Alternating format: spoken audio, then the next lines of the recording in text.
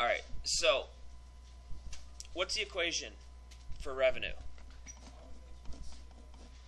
R of x, well, R of x minus C of x is equal to your profit.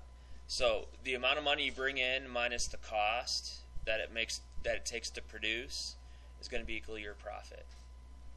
So revenue minus cost equals profit.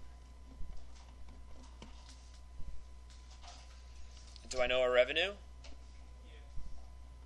Alright, so I got 50x minus x squared minus my cost, which is 10x plus 4, is equal to P of x.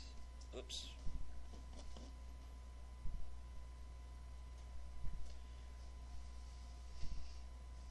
Everybody okay with that? Alright, so simplify this. 50x minus 10x is 40x. Do I have an x squared? Well, just that one, so there's nothing else. Minus 4 is equal to P of x. Alright, absolutely. Now we want to maximize profits, correct?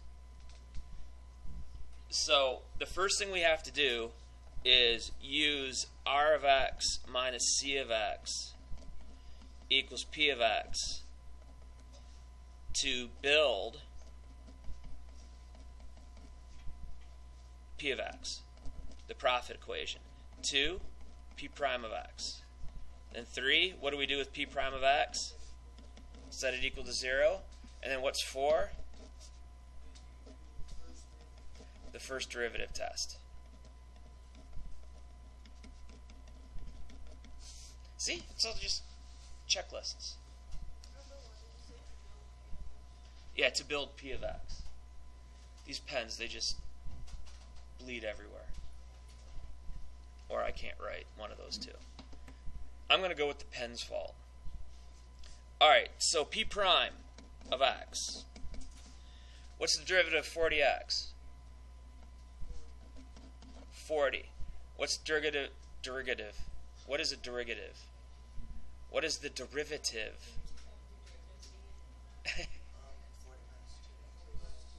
Okay, minus 2x. What's the derivative of negative 4? 0. Alright, so now what do? Set it equal to 0. Solve for x. Subtract 20. Negative 2x equals negative 20, because I fear no negative number.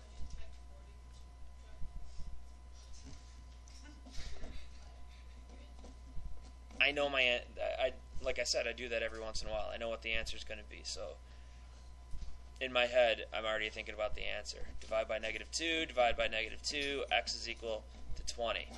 Now, are there any other critical values? No. So, my strong suspicion is that this is going to be the answer. However, we have to check to make sure that it's the answer. Because let's say that you don't check the answer, it's not the right answer, you present this to your boss, and then he puts the plan in action, and then you don't make any money. Guess where it comes down to? Your boss ain't going to get fired. You're going to get fired. So, we got 20. I'm going to put in, well, is 0 in the domain? Are we going to sell 0? I'll put in 10, and I'll put in 25.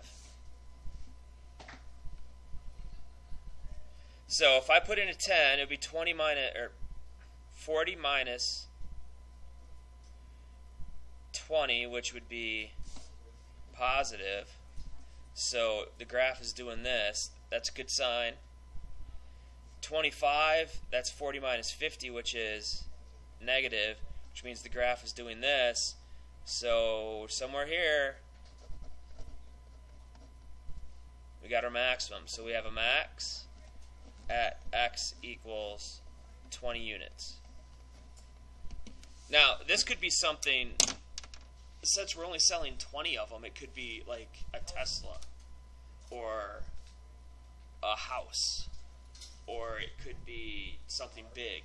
Because if you're only selling 20 of it, it's probably some type of big item.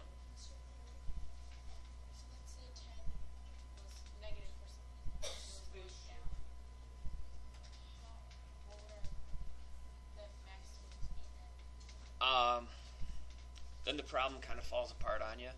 So you're saying like it's always going to be like that? Yeah, it's usually a lot of the optimization problems are once it's set up and you have a profit equation. If it's quadratic, if the profit equation is quadratic, then the derivative is going to end up giving you the maximum, because the nature of a profit equation is usually it ends up being an equation that's going to have a maximum in it. It's going to have points where, because the profit equation was quadratic and it was open upside down, so you can almost say to yourself, it's quadratic, it's open upside down, it's going to have a maximum. So at that point, you could have explained it without even doing the first derivative test, saying, well, since it's quadratic and since the leading coefficient is negative, I know that it's going to open down, which means that the vertex of it's going to be a maximum value. Then you could have found the vertex. If you would have found the vertex, negative b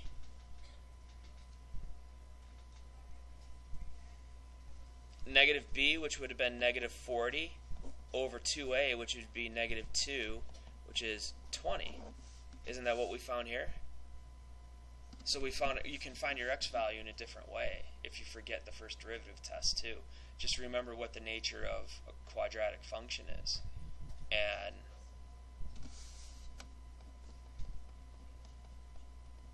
that's your vertex.